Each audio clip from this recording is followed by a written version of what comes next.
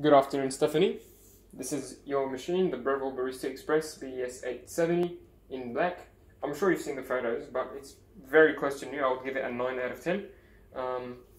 Condition is very good on the left, right hand side, on the top as well, on the front plate, on this back plate. The only wear and tear that I can see is some very light scratching right here. That's about it. It comes with all the accessories as we discussed, except the milk jug.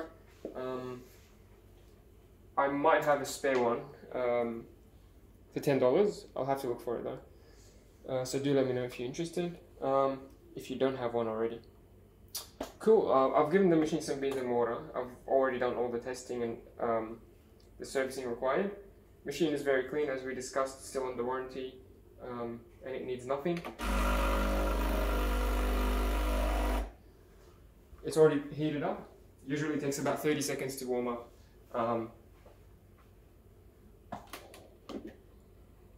Just empty this. I like to start my sessions with a blank shot, so that's a press of the double cup button without any coffee in the handle. And this will warm up the machine a little bit by running the hot water through the system. It'll warm up your handle and the cup if you put it underneath. And it'll also clean any dirt and oils. So it's a win-win-win. I recommend doing it every time.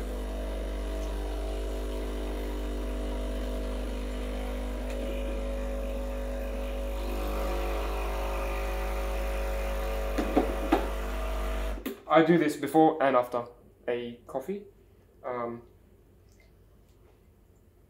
It'll keep the machine nice and happy. You can do it once or twice.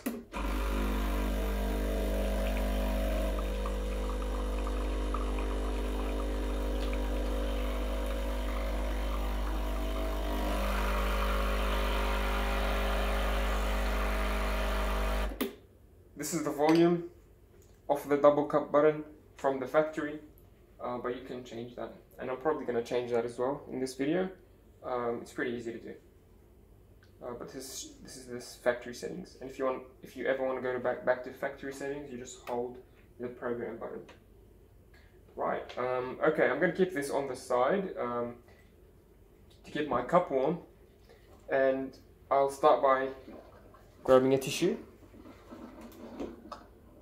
emptying the portafilter, and drying it out. This is important to do before grinding your coffee. I've got a scale here just to be consistent and show you how much coffee to put in.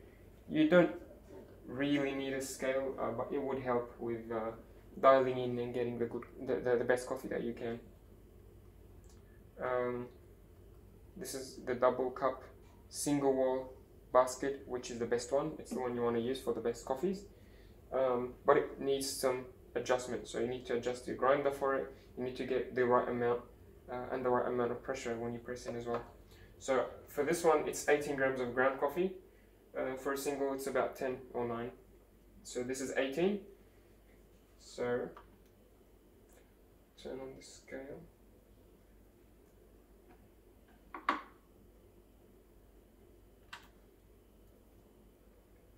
Calibrate the scale. You can keep the grinder setting on the single or double.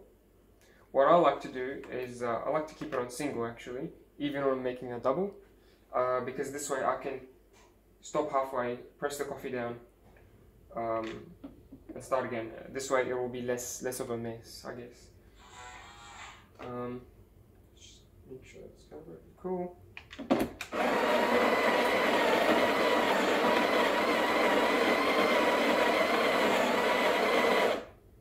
This is my first dose. This is about 9.5, 9.3. So yeah, I guess it's okay to keep it here. So that's the first time. The second time, I'll be getting the exact same amount, about 9 grams, and you times that by 2, you'll get 18 grams of coffee. I think you can change this just a little bit more or less, and it will depend on what bean you're using as well. The grind setting I have right now is number 4, number 1 being the finest, and in the future you can change it on the inside as well, so don't worry too much. But at the moment it's at number 4, and it looks fine enough for me. maybe it may need to go one notch finer, but I guess it'll give us a good coffee as is. I'm using fresh beans, freshly roasted from Coburg, so it'll come out nice, I know that. The fresher the bean, the better. And if you use stale beans, you'll notice that they come out very badly and they taste very bad as well. So the fresher the better. One more time.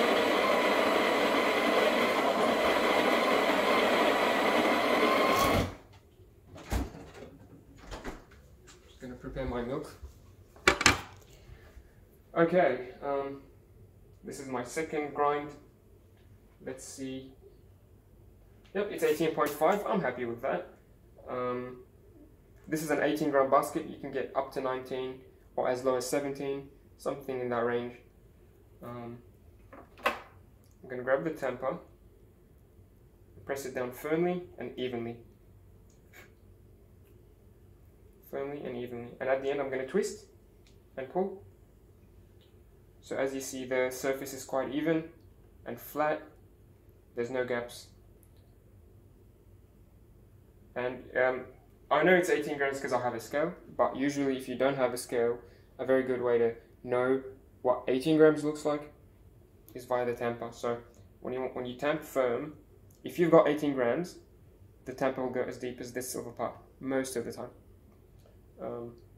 This is a rough rule of thumb that I like to use if I don't have a scale with me. So as deep as the silver part on the tamper is how deep you want to go after you press. This is what it looks like, about ½ centimeter from the edge. If my tamper doesn't go as deep, then I have too much coffee. And if my tamper goes too deep, then I have too little coffee. And that will change the flow of the coffee and the pressure. The pressure gauge is there to sort of guide you to get the best coffee. For the best coffee, I try to aim for around 12 o'clock, maybe 1 o'clock. So I would say in the 11 o'clock to 1 o'clock range. That's about 8 bars of pressure. You don't need to know the numbers, just know that it's up here around 12 o'clock is what you want to get. Also, you need to pay attention to the flow of the coffee. So as you saw, I put in the coffee and it stopped at 6 o'clock. I can actually push it to 5 o'clock even more to the right hand side. I don't want to force it though. So with the amount of coffee I have, it can only go to 6 o'clock. So don't force it. It's not good for the coffee or the machine. Yeah, so I want to get around 12 o'clock, and for the pour, I want it to be nice and consistent, like a constant stream of coffee. I don't want it to be black drops, very slow, and I don't want it to be very quick like a river. If it's very slow, then that's probably too much coffee or too fine of a setting. On the other hand, if it's very quick and coming out like a river, gushing out of the spouts, then that probably means it's too little coffee or too coarse. Or sometimes it's just stale beans, giving you a very fast flow rate. Okay, so I'm going to split my espresso shot into 2, just because I don't want to be over caffeinated. You know what, don't worry about that. I'm going to put everything in here. I'll show you how to calibrate your coffee, your buttons. It's quite simple. Grind the coffee, tamp, put the handle, and the way you do it on this machine, so you press program, and then you press the button that you want to program. So 1 or 2. I'm going to be programming the double cup button for you. So I'm going to press the double cup button. The machine will start giving me coffee. So, and I'm going to stop it when I'm happy with the volume. Keep an eye on the pressure gauge and the flow. Those will indicate how good this pour is. There we go, that's around 1 o'clock. Coffee's coming out nice and slow, like warm honey. And you can see the crema on that, it looks very nice. I'm going to stop it right there. I think that's about 40 grams. I forgot to mention, but see how we... Yeah, that's 45 grams, a little bit too much, but that's alright, it's still manageable. See how we ground we grind 18 grams. I want to double that to get a decent cup. So double of 18 is 36. You can approximate it to 40. That's sort of a 2-to-1 ratio. I don't want to get too deep into the numbers, but yeah, pretty much just doubling the mass of your coffee into the liquid is a good rule of thumb. If that's too complicated, that's fine. It is too complicated, I have to admit. Just you need to get about this much coffee for a double shot of espresso, about 2 centimeters from the base of the cup, depending on what cup you get. Yeah, and this looks fine to me. Looks very good actually, with a lot of crema.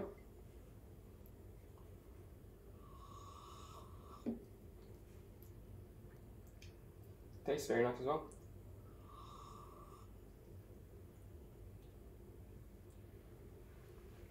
Very fruity. I forgot to mention, the machine also has a hot water spout. If you want to do an Americano or brew some tea, or if you want to pre-warm your mugs, you can do it this way. I'll just be adding some sugar.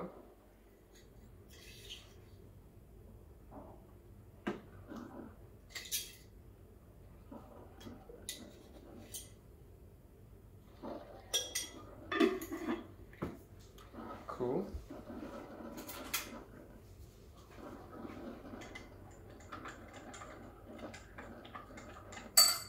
Let's do the milk now.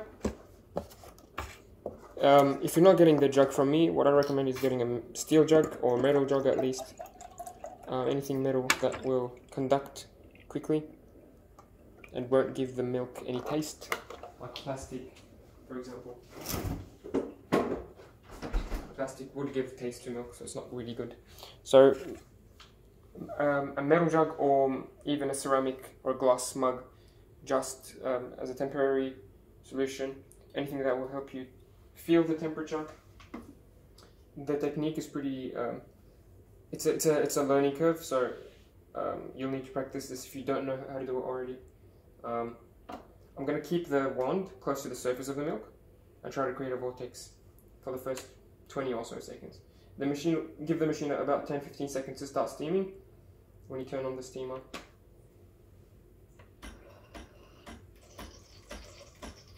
It'll get even stronger if you give it 5 more seconds.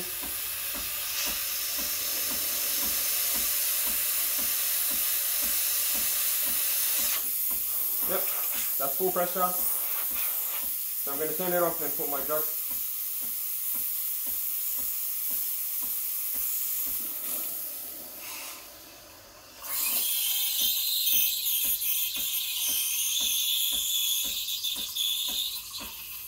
You want to hear that hissing noise, and that's when I'm bringing the tip close to the surface, injecting air into the milk. And for a latte, I'm going to do it for about 20 seconds. If I do it longer, it will be a cappuccino.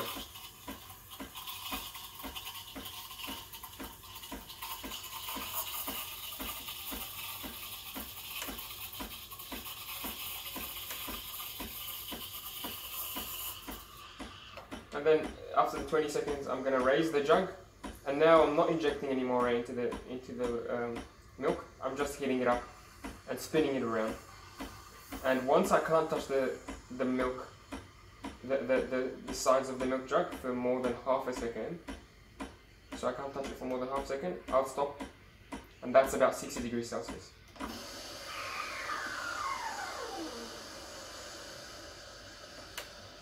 Before you finish, purge the milk wand, the steaming one. So just turn it on to purge out the milk from the insides. And very importantly, just grab a wet towel and wipe it straight away. If you wipe it later on, it will be very hard to remove.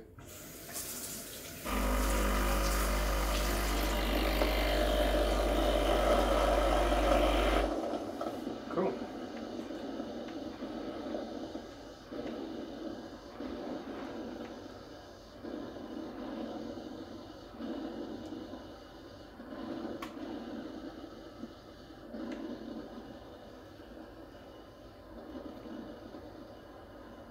Done. Too easy. And as I told you, at the end of your session, dump out the coffee, run a blank shot just to clean things up, and you're done.